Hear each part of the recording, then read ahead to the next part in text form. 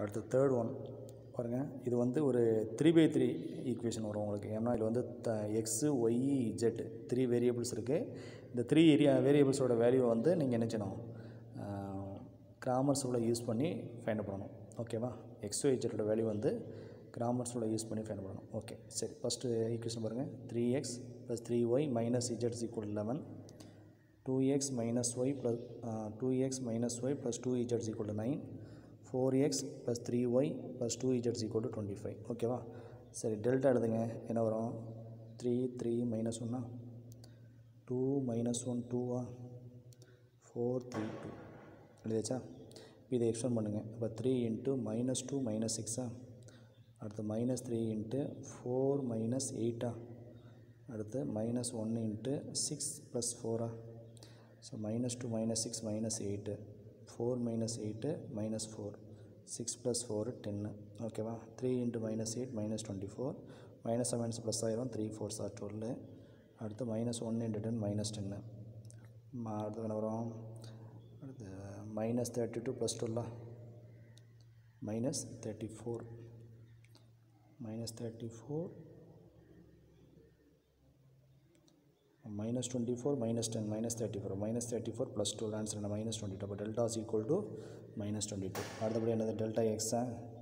ஆமாம், ஃபஸ்ட்டு காலத்தை தூக்கிட்டு, ஆமாம், டெல்டாவில் உள்ள ஃபஸ்ட்டு காலத்தை தூக்கிட்டு அதுக்கு பதிலாக ரைட் சைடு உள்ள கான்ஸ்டன்ட் எழுதிக்கோங்க. ரைட் சைடு உள்ள கான்ஸ்டன்ட் என்ன? 11 9 25.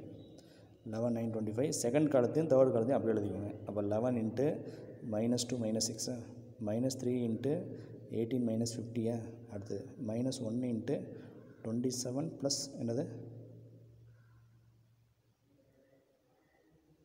27 ப்ளஸ் என்னது 25. சரி, -2 - 6 - 8 18 - 50 -32 27 + 25 52 11 × -8 -88 -7 ப்ளஸ் ஆயிரும். 3 × 32 96 அடுத்து -52. ஓகேவா? -82 -52 -140 + 96 தட் இஸ் என்னது -44. அப்போ டெல்டா எக்ஸ் ஈக்குவல் டு -44. ஓகேவா? அடுத்தபடியாக டெல்டா ஒய். இப்போ ஃபஸ்ட் காலம் அப்படி எழுதிக்கோங்க. செகண்ட் காலத்தை தூக்கிட்டு அதுக்கு பதிலாக ரைட் சைடு உள்ள கான்ஸ்டன்ட் எழுதிக்கோங்க. ஓகேவா? அடுத்து தேர்ட் காலம் அப்படி எழுதிக்கோங்க. இதை எக்ஸ்பிளைன் பண்ணுங்கள். 3 × 18 - 50 -11 × 4 - 8 -1 × 50 - 36. ஸோ 3 × 18 - 50 -32 4 - 8 -4 50 - 36 14 3 × -32 -96 -7 ப்ளஸ் ஆயிரும். 44 அடுத்து -14. ஓகேவா?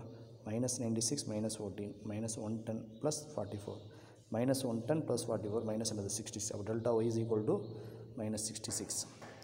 Delta Z. இப்போ ஃபஸ்ட்டு காலமும் செகண்ட் காலம் டெல்டாவில் உள்ள ஃபஸ்ட் காலம் செகண்ட் காலம் அப்படி எழுதிக்கோங்க. தேர்ட் காலம் மட்டும் ரைட் சைடு கான்ஸ்டன்ட் 11 9 25.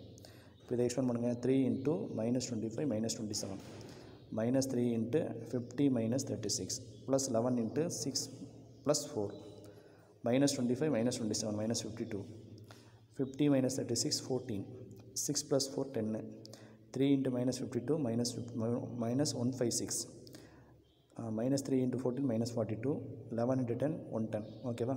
இப்போ -156 -42 -198 + 110 that is -88. அப்போ டெல்டா இஜெட் ஈக்குவல் டு -88. அப்போ delta X delta Y delta Z இந்த 4 வேல்யூஸும் ஃபைண்ட் பண்ணியாச்சா?